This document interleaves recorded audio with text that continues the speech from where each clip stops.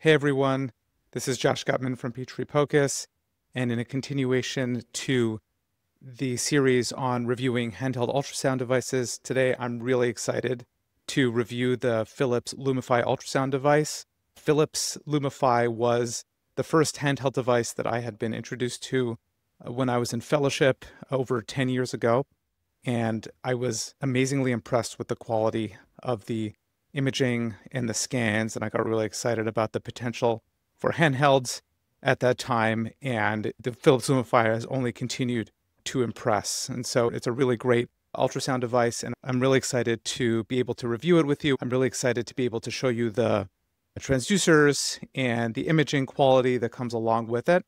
So firstly, it's compatible with Android or iOS devices.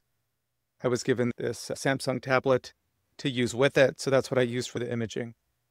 And with the Philips Lumify, you buy each probe individually. I was loaned all three probes. They are crystal-based probes that plug directly into the tablet. So let me show you. So you have the tablet right here, and it plugs really easily into that tablet, like there, and then you can begin scanning. Now, the one thing that stands out when you first pick up this transducer is it's super light. This is almost like holding a toy. Like it feels like there's nothing in here. It is crystal-based, but it feels like there's nothing in there. You each come with a cable, and that cable can actually easily be removed and replaced to another probe. So you just pull on the end, and it comes apart. And then you can attach it to another transducer. So here's to the linear transducer. The cables are the same for each of the devices, and so you just got to pop it in.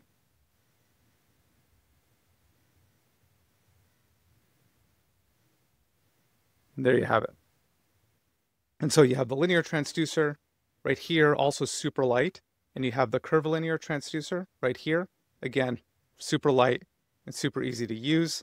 And the cables are you can use one cable for any of the transducers. You can carry all of them with you in a pack, or buy one, whichever one you like. These are on the more expensive side. They're generally around $5,000-$6,000, sometimes listed up to $12,000, but even right now they're on discount, but they can be listed for that expensive, but with price comes a higher quality. So especially if you don't need all three transducers, or you're buying them, you have some funding to buy more probes and you want some of the higher quality that comes along with the expense, this is certainly a good option. Okay, here we have the main screen. I have the curvilinear probe plugged in.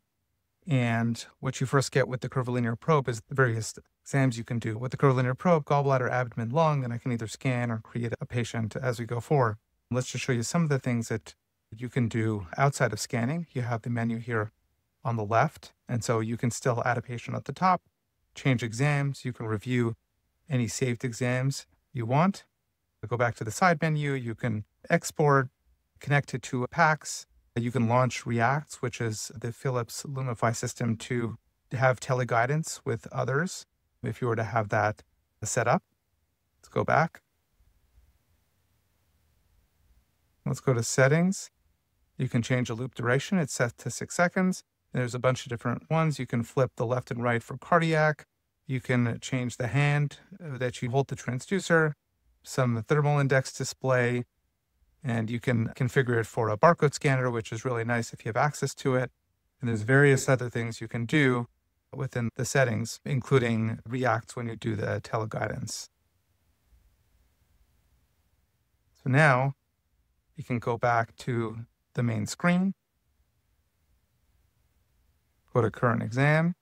We can create a patient if we want to, and put in all the information. You can see on the top right, you can query a work list if you have one accessible. One is not set up here. You can scan a barcode, or you can then start the exam. I'm going to go right to scanning. Since I have the curvilinear probe plugged in, it gives me the options for the curvilinear probe, abdomen, lung, OB/GYN, and gallbladder. Let's just use abdomen when it's chosen, and that's in blue.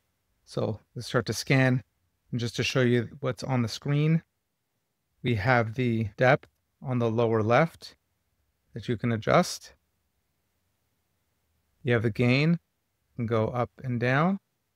You can also zoom on the screen by pinching your fingers in and out. You have the freeze button Over here, you press the freeze. There you can save an image or measure, and you have the color flow and pulse wave Doppler right on the top left. And you can see the presets over here on the right. And if you wanted a full screen, you can press on the bottom right and create a full screen. Let's go back to the regular screen and let's start scanning.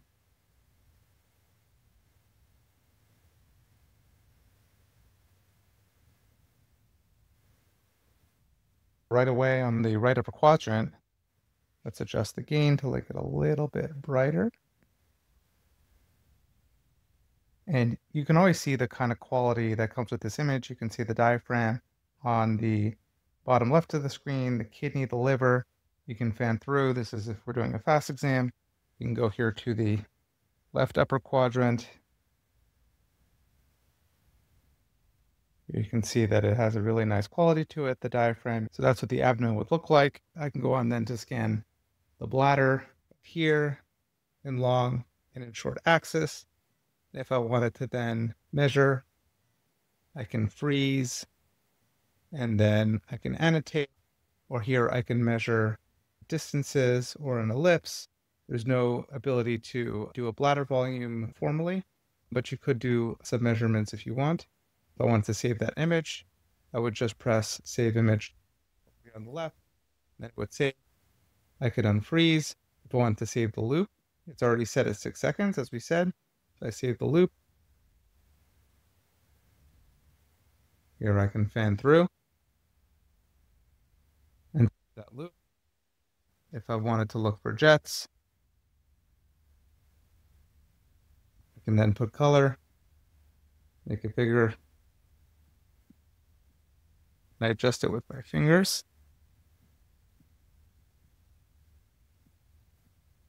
By pinching in and pinching out. And I can look for jets if I had them. Let's move on to lung. I like doing the lung with the abdominal preset, but I'll show you the lung and the abdominal preset.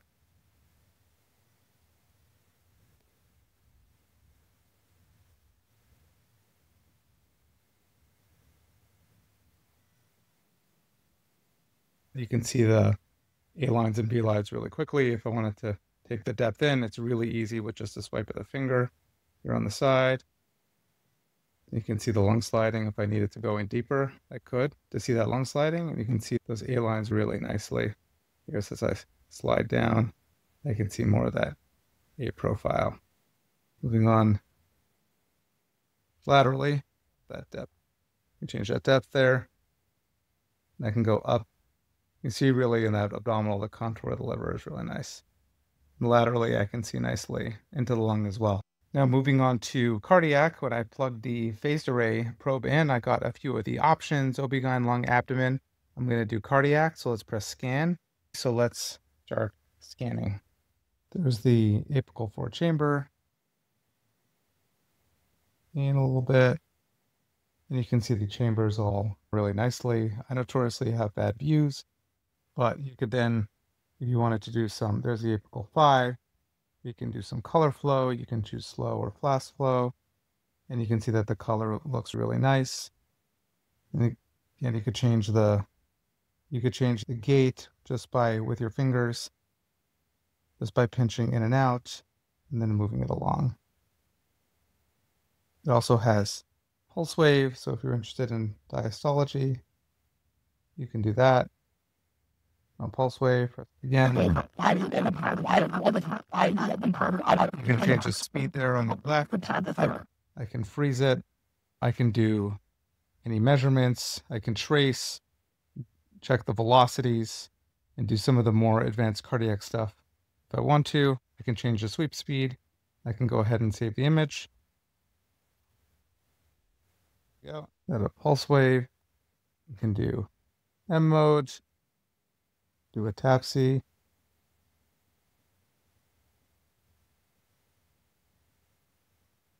And so you can do most of the important cardiac things you can do with some good quality scanning. I'll show you some overall. The ability to do things are nice. The buttons are easy.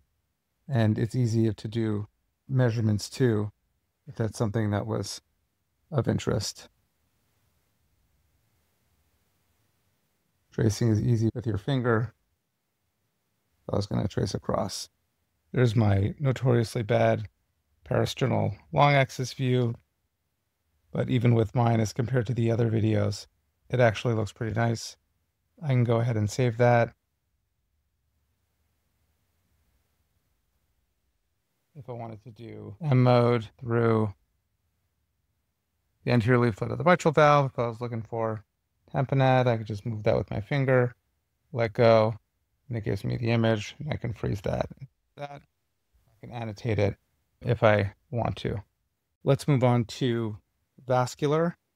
Once I plug in the vascular probe, I get these several presets. Let's start with the vascular preset. So let's scan on vascular, and I can look up at the IJ and carotid.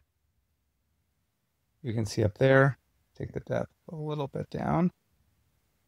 You can see the carotid below right there and the IJ right here. You can see it pop up really nicely and easy to see. Very crisp anechoic inside here. You can see the thyroid here really nicely. And if I wanted to put color on that thyroid, it'll really pop and move on to vascular in the extremity. You could really see the vessels move up nicely. I'm going to change the depth. Putting an IV here would be just as easy as any other probe because things are really differentiated well. You can see the vessels really nicely. If I were to move to the MSK, for example, and I want to look at the tendons and muscles, they will pop up really nicely. Here's an Achilles. Here's an Achilles tendon. You can change the gain. You can see how crisp these muscle fibers look.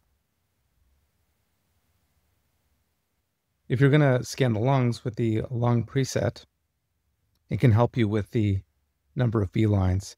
So if I scan and I check B lines, then it uses Volpicelli's windows where I can gather B lines in each segment, and it can help map out the B lines when I'm trying to come to a diagnosis of focal or diffuse view profile. So if I choose R1, that's right anterior, and so I can put it on right anterior and it'll then look for B lines. It's not seeing any B lines. I can then save that loop.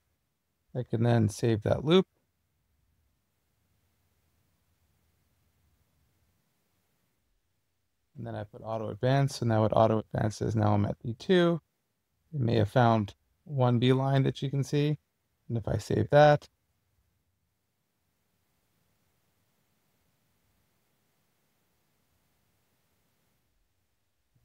three, which is on the left lower lateral. So if I'm here, I can save.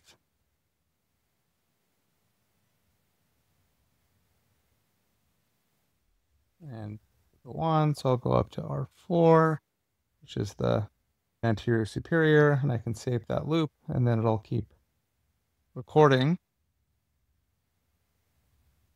And now it'll say, okay, move on to the left, but I can always click on the summary, and it'll tell me each spot the number of B lines to help keep track of it. And so you get the idea. So just to show you how we can do that, I can go back and it will just keep advancing. Here's a few select images that I took on folks while I was trying out this device. Here's an apical 4-chamber view. As you can see, the left ventricle here is quite enlarged, and you have some enlarged chambers over here, but overall you can see that the quality is really nice. Here's a parasternal long axis view of someone with a relatively preserved ejection fraction. You can see the aortic valve calcification over here really shows up nicely. This is a patient with even larger atria down here. This was a patient with severe mitral regurgitation. And you can just see how well, even in this difficult patient, the quality that comes along with the scanning. Here's that same patient. This is not a formal aortic stenosis assessment, but you can see with the color, the aliasing over here right at the aortic valve with this apical 5-chamber view. But again, even with this handheld device, you can see how high the quality is. especially with this cardiac scanning. Here's that same patient. That's a moderate tricuspid regurgitation. You can see with this backflow of this blue color over that tricuspid valve with, again, the nice quality that you can see if you're considering this device. Here's an IVC on a patient who was fluid responsive.